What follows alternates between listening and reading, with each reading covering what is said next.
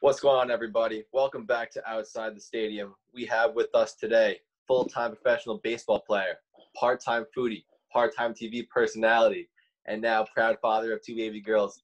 Thank you for coming on, Mark. What's going on? Hey guys, thanks for having me. Happy to be here. Awesome. I go by Kush, coming at you from the Oakland Athletics Clubhouse is Dero, and coming at you from the comfort of his own home is Harry. Dero, would you like to take it away? Yeah, thank you. Mark, thanks so much for being here. My first question, you really picked up your power in 2019. Do you want to talk a little bit about, how you improved so much? Yeah. I just, my mind starts going because I never know how to answer this question, just because I don't know if you guys have ever played baseball, or I know you've interviewed other baseball players, but I feel like we don't always know what happened. And it's just kind of like, for me, I got on a roll and just started hitting homers and kind of found a groove. And as I've gotten older and kind of smarter about my career, I've realized kind of like what was the meat and potatoes behind in my swing, that what actually works. And I was able to kind of like have some nice foundational things that I've stuck to, that I think helps with the power. But the one thing that I will point to that's like a definite thing that helped me was just realizing, I've talked about this a lot before, was just changing my approach, my mental approach at the plate, and being a lot more selective. That was one thing that I attribute a lot of my success to. And you mentioned the power, but being more selective and kind of shrinking the strike zone for me led to me walking more, getting my on-base percentage up. And then, I don't know if it made me hit more homers, but it certainly bolstered my other numbers around me and kind of kept me confident and kept my numbers good. And I could look at my numbers and say, oh man, look what I'm consciously making this decision to be more selective in the box, and it's showing up right away. And so that was like even though I wasn't really, if you look at my numbers early in the year last year, I wasn't necessarily hitting a bunch of homers. But those walks and everything kept me in the lineup and kept me as like, oh, well, Mark's having good at bats, and it gave me a chance to get playing time, when my time came. Awesome. Thank you. Awesome. I wanted to know, what are your best memories so far in your career? My best memories my debut is one of them. I had a really good debut in 15. It was like the third game of the season. I got a start and I went 3 for 5 with a couple of doubles and like 5 RBI. It was like an amazing debut. And the playoff experiences were fun. I wouldn't say they're like my top memories just because they both ended in disappointment. Trying to think, I think celebrating like getting into the playoffs. Both the times we clinched was like, because of how long it took. I mean, it's not that long, I guess, but 3 years of a lot of ups and downs in my career. And then in 18 to finally kind of break in and kind of have my coming out party in terms of my own self, and then make the playoffs. And then again, the next year, just celebrating those clinches in the clubhouse. It was like pretty awesome for me, just because of how kind of far it felt like I came. Yeah, definitely. And, speaking to that, you mentioned 2018. So back in 16, you went down with that hip injury and you had to work your way back up, through AAA. And we know how hard it is to make the big leagues in the first place. Can you just speak to having that kind of setback and focusing on a comeback both mentally and physically? Any adjustments you may have made? Yeah. 16, it was so hard. It was a lot harder than I expected to come back from that injury. And I think a lot of it has to do with the time away from the game is such a killer, because for me, at least, it was tough because you have so much time to kind of think and plan, and you kind of draw up this mental picture of what it's going to be like when you get back and how you're going to have success. And this is why you're going to be successful, because you're thinking about, you have this and this and this approach. But it's just all, I mean, it just all goes to hell when you get back and you're actually thrown in the fire. And it's just like, wow, this isn't what I thought it was going to be like. And then I just got off to a rough start that year. I think I came in like 10 or 15 pounds heavier than I normally am, because I had this mindset that like, oh, I'm going to get in the weight room and get really big. I'm going to take this, you know, injury as an opportunity to get really big and strong. And I just think that extra, like, yeah, I was big and I had a lot of more muscle and stuff and I felt strong, but I kind of felt sluggish. Like, I feel like it didn't really help me to put on that so much extra weight, like 10 pounds for a guy like me that my playing weight now is like 205 and I came in like over 220. I think I realized like, it's not really helping me. It's kind of, if anything, slowing me down. And then, you know, there's also the hitting part, which just I couldn't really figure it out. And it was just a struggle, a season full of adjustments and just trying to kind of find something. Yeah, definitely. I mean, congrats on getting it figured out. You definitely did. Yeah. I mean, it's any athlete, or particularly baseball player, knows it's easy to get into those funks, and you can lead yourself into a rabbit hole of making so many adjustments. You're in this like endless tailspin of trying to make sense of your swing and your approach and this and that, and it just it wasn't good. And a lot of good came from that. You know, I think I tried to take that experience though and learn from it, and I think I've come out the other end a smarter, more experienced athlete. So I see that you play a lot of first base, and I want to know if you speak a lot to the opposing hitters. Sorry, my daughter's running through. Yeah, it is. The question was about playing first and talking to the opposing hitters. We all want, what do you guys talk about at first base? Oh man, it's never that interesting. Sometimes we'll joke. Mostly it's about the game like the game that we're playing. Like, oh man, that was, or you know, nice. Usually I compliment them on like, hey, nice hit, man, nice swing and everything, or whatever. We just talk about. Sometimes I'll like ask them about certain guys on their team that I'm kind of curious about, like their personality, or he'll say, hey, what's up with this guy? Is he a good dude? Or, you know, I think a lot of times I'm interested to know how they like playing for the organization that they're playing for. I don't get to play a lot of first base these days, but I did really enjoy that aspect of it. And it's always something different. And if I know them, it's just like kind of like friendly banter.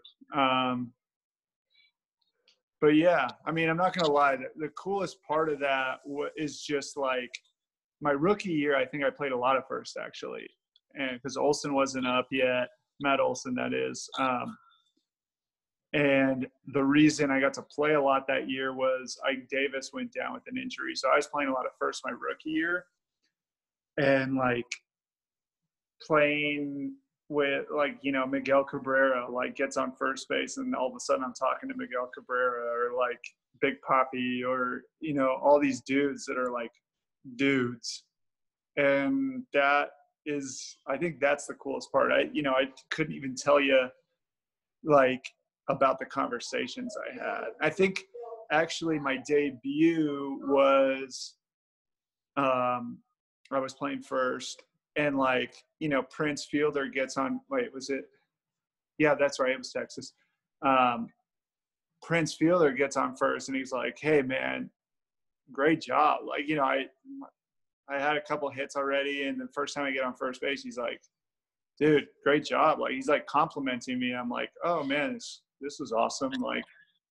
Like, you know, people, it was kind of, I realized like, oh man, this is, the big leagues is like kind of a brotherhood kind of thing. And it was just really cool.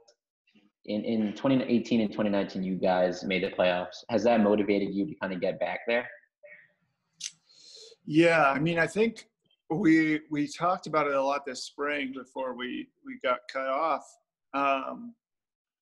with the Corona stuff, but it was kind of a collective goal in the clubhouse to not just make the playoffs this year, but to get into the divisional round and try to win the division so that we could avoid that wild card game. Just because it's been, I mean, while the playoffs was such a cool experience, it just kind of sucked. And both times I played in one of the games.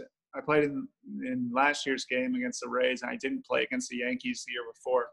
But both times, played or not played, it just felt like it was incomplete. Like, it just kind of felt like, oh man, that was quick. Like, one and done. You know, we didn't really, you got no chance to settle into the series or anything. It was just like, damn, it's over. Like, we didn't even get a chance to like get redemption from that one game. So it was kind of, I think as a group, we're like, I mean, that just sucks. Like, the wild card game sucks. I mean, it's great if you win and you move on, but like, you go from celebrating one day to the next day, you're just out of it after one. And it's just like, on one game, anything can happen, and we just have come out, unfortunately, on the short end. But yeah, we're trying to get back for sure and make it a little longer next time. Yeah, I totally feel that. Definitely frustrating seeing a season culminate in one game. But yeah, let's get into this Instagram stuff. You say you're the big league foodie. So what does that mean? How'd you get that title? How'd that come about? Well, I got that title because I gave it to myself. It just sounded good. So I've always kind of been into food. I grew up, my dad kind of cooked a lot and cooked fancy stuff. Like, he traveled for work and he would eat stuff in Europe and everything, and was kind of worldly in that way just because he traveled so much. So he collected food and wine magazines, and he kind of had his own like little cookbook. I think he still probably has it. It's like a 3-ring binder with like cutouts from magazines and newspapers and all these recipes and stuff. So I grew up, you know, as a kid eating like weird gourmet stuff that other kids, I probably didn't like a lot of it. But I got to try stuff, you know, that not a lot of kids try, and just like strange foreign foods. And then I went to Cal Berkeley, and there's kind of a lot of different, it's a very diverse place, and there's a lot of different foods you can try right around campus. There's like all kinds of different stuff. And then, you know, life went on, and I think it was the off season before my rookie year in the big leagues. One of my friends, I was at an alumni game actually at Cal, and one of my Cal teammates who also played in the big leagues, still playing, Trevor Hildenberger, who was a reliever for the Twins. We like went out to dinner with them after this alumni game in Berkeley, and his girlfriend was there, and she starts telling me, I see her taking pictures of the food, and she's telling me about this food blogging thing, and I'm like, oh, what is this? Why are you doing this? She's like, oh, I just posted on Instagram, and that's my thing. Like, you know, I have a bunch of followers, and I get paid to do stuff, and like, it's kind of like this is her job. She's like working to make this her job. And I thought that was like, I was like, damn, that's the coolest thing ever. I'd love to do that. And then once I made the team with the A's, I was like, okay, you know, I had went from being not very active on social media to like, all right, I'm going to try this and just see what happens. Like, you know, I have a little bit of a platform now. People will start getting some followers. Let's see what happens. And it's really fun. Like it gave me something to do when I go on the road, which I love. I don't like to, I'm not a big gamer or anything. A lot of guys like to stay in the room, play video games and just like do stuff. But I want to get out and like see stuff. And I think going to cool food places is a great way to see cities too. And it's awesome, man. I love everything about it. I love interacting with the fans and talking about food on there. And, you know, now that I've been doing this for like 4 or 5 years now, I feel like I can talk about food with people in that arena, which is fun too for me. So I just really enjoy it. It's my hobby basically. And it's become my main hobby is like food in general, cooking, eating at restaurants and everything. Favorite dish? What's your last meal? My last meal, oh God. This is a tough one because what's your last meal? Is it like something fancy? It's up to you, I guess. But like, I think a last meal would be like kind of like a comfort food situation, right? Like probably something you just love eating, and it's not necessarily like, because people I've been asked this before, and there's a turkey sandwich. As boring as that sounds, but it's really not boring. It's like the best. There's this place in San Francisco that's like, it's a bakery. It's called oh man,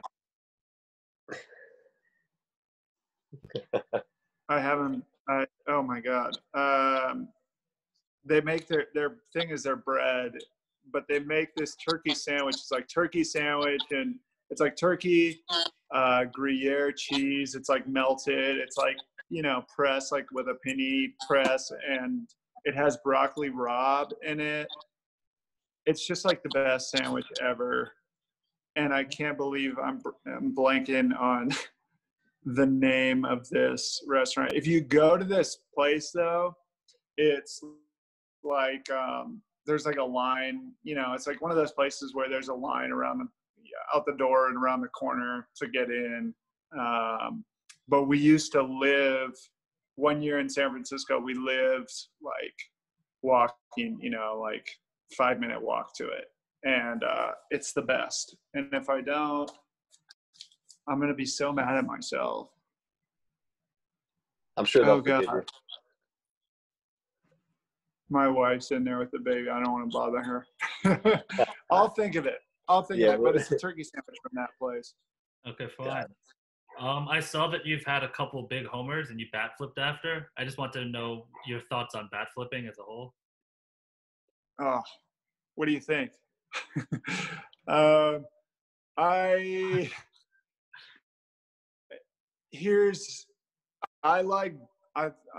I love bat flipping. I think that there is, as long as I don't like the ones that are like planned out, that you're like, oh, he planned that, you know, like mine, I don't like practice bat flipping. It's just kind of like,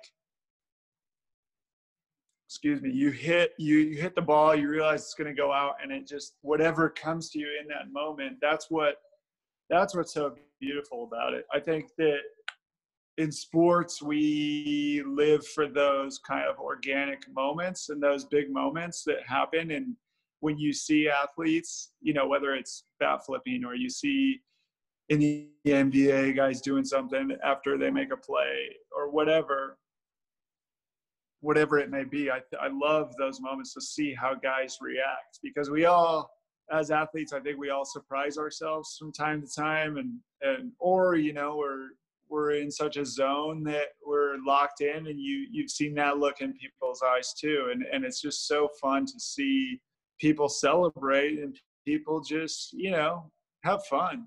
I think that was one of the things after 2017, when I had that tough year after coming off the injury, and then having that rough season going up and down, in 2018, I kind of came back with that mindset like, well, it was pretty tough to have fun that year. And the next year I was like, just go out there and enjoy yourself. And I think that's when I started the bat flipping, just kind of started doing it, because I was like, this is who I am. I'm gonna let myself just come out and be myself. And because this, I know that in my career, every year could be my last year. So why not?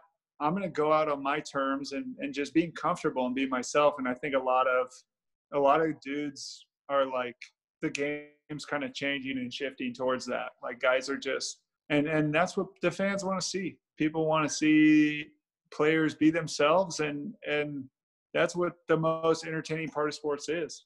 I completely agree with you. Yeah. Yeah. It's sports is such I hate the old timer, like the purity of the sport and all this nonsense about like fans that are purists and stuff. It's like people flip on the TV to watch sports because they want to feel connected. They like sports. They played them when they were a kid. They want to feel connected to these athletes. And I think that's just part of it. The bat flipping, I agree. That is. Yeah, I'm a big fan of the bat flip. My next question is, I guess, growing up, who were some of your favorite, athletes and some of your role models? Oh man. Well, I grew up a Giants fan, which is I remember my first fan fest saying that in an interview, like in front of a gym full of people, and all the A's fans just were like booing me basically.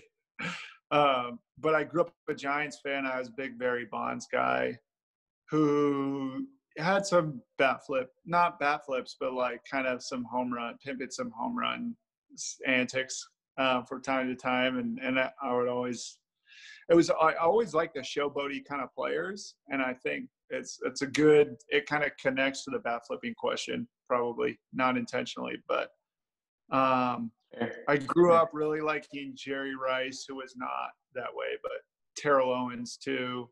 After Jerry Rice, there was Terrell Owens, and I love T.O. Joe Montana.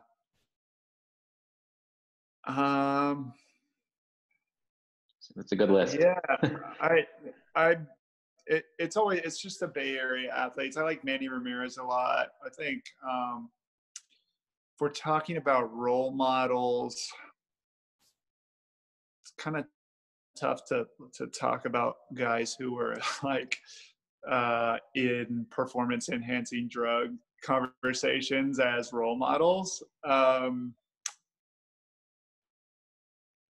we can skip that. We can skip that part if you want. Those are just my favorite players to watch when I was a kid, and I didn't really care about that stuff when I was a kid. Now my opinion's a little different, but I still love. I played with Manny Ramirez, and I still thought he was like the coolest dude ever. But I don't know about role models in sports. I think it was just the guys I love to watch, and that's kind of it. I don't know if I had a role model. Good answer. Thank you. I definitely feel you on the energy also as fans, and we see you guys tossing the bat or showing us, like we feed off of that, like, too, for sure.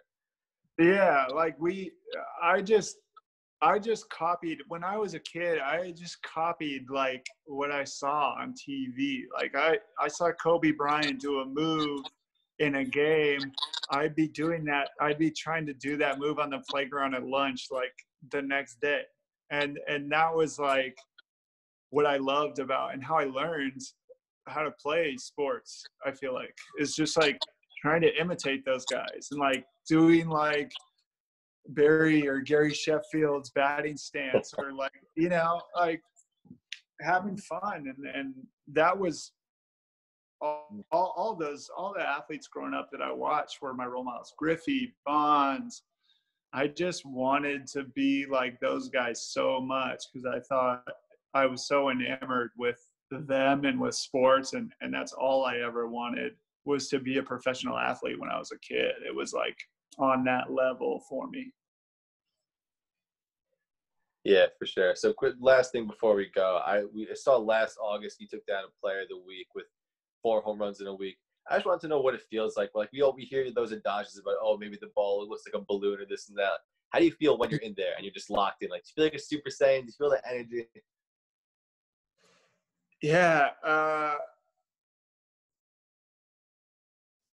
don't. Yeah, it does feel like you're just like very confident in what I was doing. And I remember leading up to that, I actually struggled for quite a bit leading up to that player of the week. I think I struggled for like 2 weeks. I had like a kind of a, not a horrible like stretch, but like a pretty bad stretch. And I made some adjustments and I started to get out of the little kind of funk. I felt it too. I was like, I feel like crap. And so I got this tripod, which I'm using right now for this interview.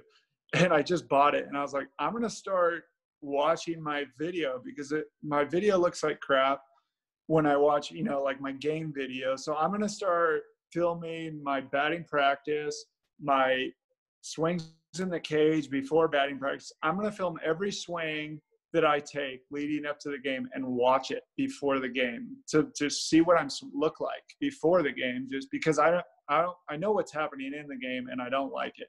So I did that, and I was, I'd sit there, and there's like, in Oakland, we have one cage and it's near the clubhouse. So it was like one tunnel for everybody.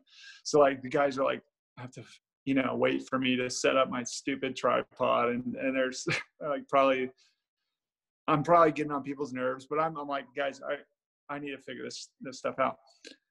So I go and do my thing, and I video I'm watching video in between rounds. I'm watching the last round that I took just because I want to, I'm trying to figure something out. And I finally like, okay, I'm looking better, and make more adjustments. Okay, it's getting better.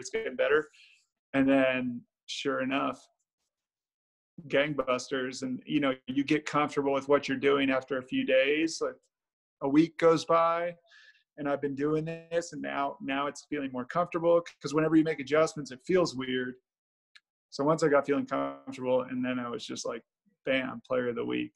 And that was pretty good feeling to get recognized on that level, and to do something so methodically and see it work was really cool.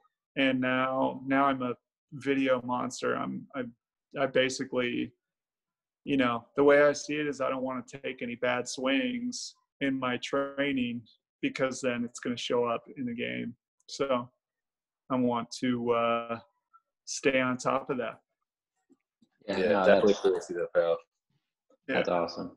Mark, we want to thank you so much for coming on. We know you're extremely busy with the new baby, and congratulations on that again. Yeah, sorry it took me so long to get on here with you guys. I didn't intend to get drawn out.